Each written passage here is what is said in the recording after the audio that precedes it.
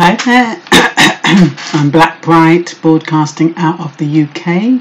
Welcome to my channel, and this is the lighter side of Blackbright, and we're talking about Love Island.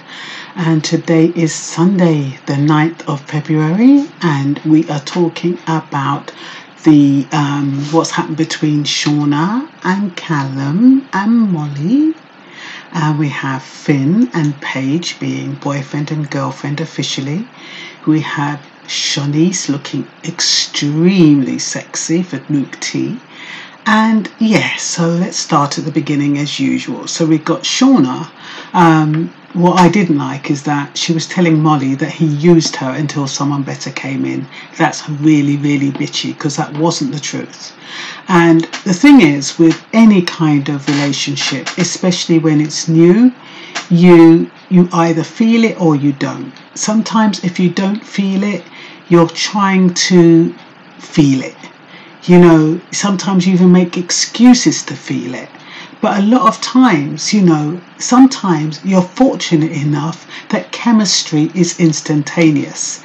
That wasn't the case with Callum and Shauna. He was trying to like her. They got on comfortable, but comfortable doesn't mean that there was any chemistry. He didn't lie to her. He just said to her, we get on okay, you make me laugh. What was that? He didn't propose undying love. So how did he lie? The thing is, what some people don't understand, feelings change. When you're in a relationship with somebody, you might like them a lot, you might fall in love with them, and then certain behaviours can turn you off over a period of time. When you're in the villa for that short space of time, you might feel for somebody in that instant. I mean, there's nothing better to do in the villa. You've only got women walking around in bikinis. Everybody probably looks attractive to somebody who hasn't got anyone. So the feelings can genuinely develop. But you don't know how they're developing until you've got something else to compare it with. And that's what happened with Callum. He was fine with Shauna, and his feelings were genuine with Shauna.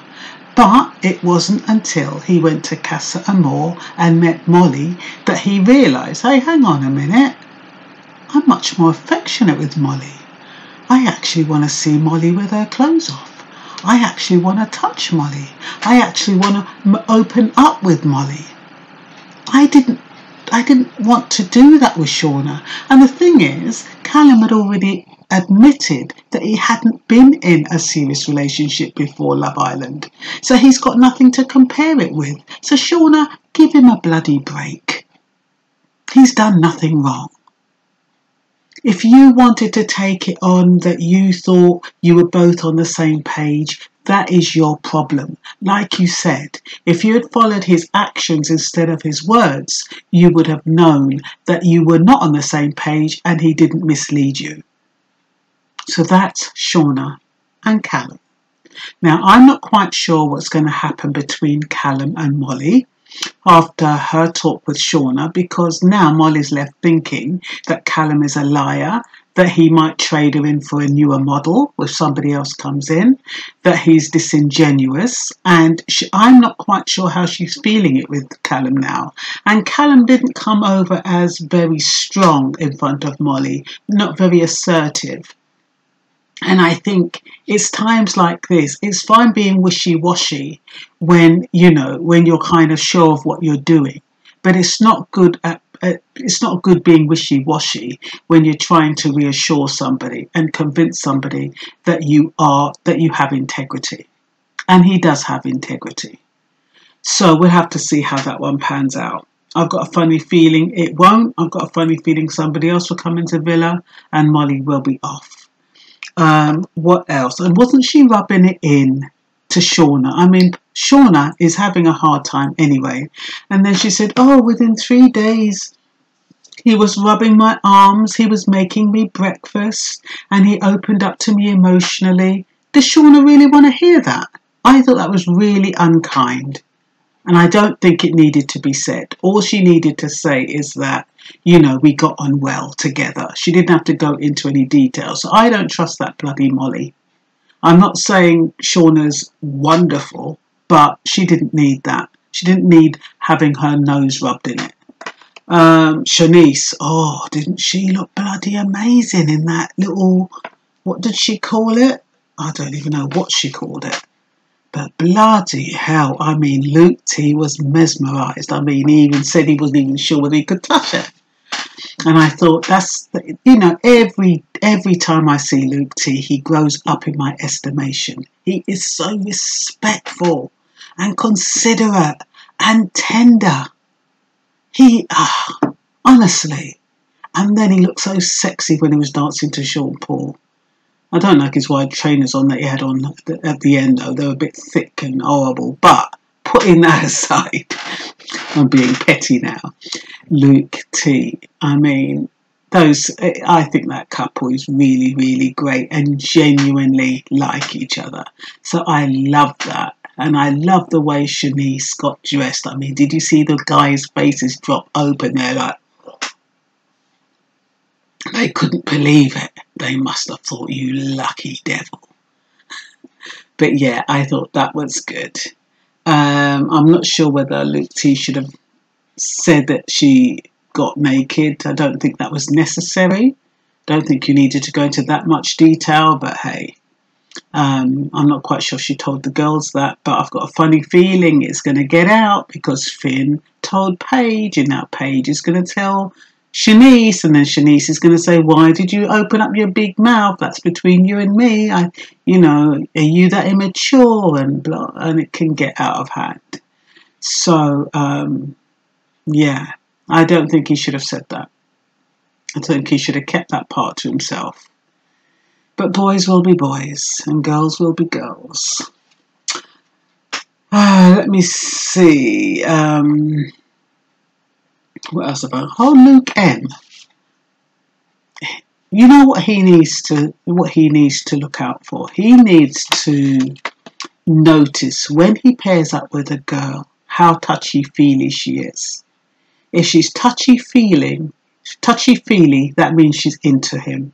He must stop making excuses and saying, oh, she's overwhelmed.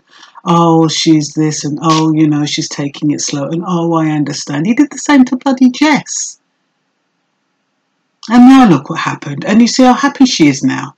Now, once you told him, she's making out like all bloody tearful. The next minute, she looks as bright as rain. And the thing is, what I don't think he should have got out of that bloody bed and slept on the sofa. She should have done.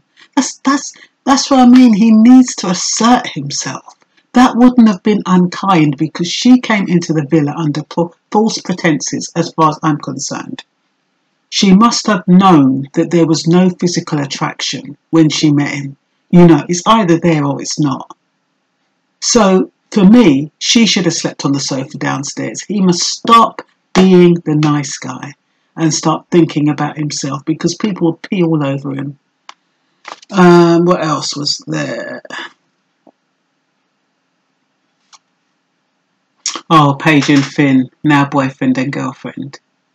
Well, that was inevitable, I guess, and he fumbled a lot. But yeah, I think they're good. I mean, he's only 20 for Christ's sake. I mean, and they live far, so I'm not quite sure how that's going to work. But for now, it's good and it's sincere, and I believe it's genuine. Jess and Ched, to me, they don't suit at all. I don't even see how the conversation flows. I mean, okay, talking about whether or not women are, whether or not he's a chauvinist or whatever, it just seems such a forced conversation. I don't know. It's probably just me. I think she flowed better with Mike. But her and Ched, I just don't get it. I don't see any compatibility there at all. None. I think I see forced compatibility, but that ain't going to last 2 minutes. Somebody else comes in, she's gone. And Sean Paul, God, and he put on weight. But yeah, I mean, he lightened up the villa, and that was good. You see them black man moved over. Oh, I love the little bit of dancing that they did. That was amazing, and the girls, they were so sexy. But yeah, do you see Callum? He ain't got no moves at all. Don't know what planet he's on. Don't know where he's been, but I mean, even Luke T could do a little move, bust a little move.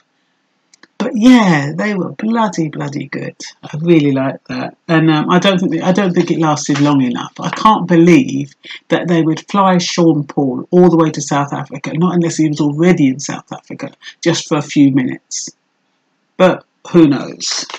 I think that's all I've got to say, really. It didn't really end on a high note, did it? How did it end?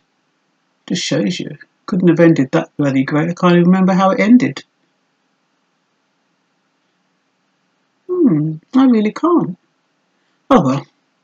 Until tomorrow night. Have a wonderful evening. And if you haven't subscribed, please do. If you want to know more about Love Island, if you want to know about the other things I talk about, you can subscribe about that too. And that's all for now. Bye-bye.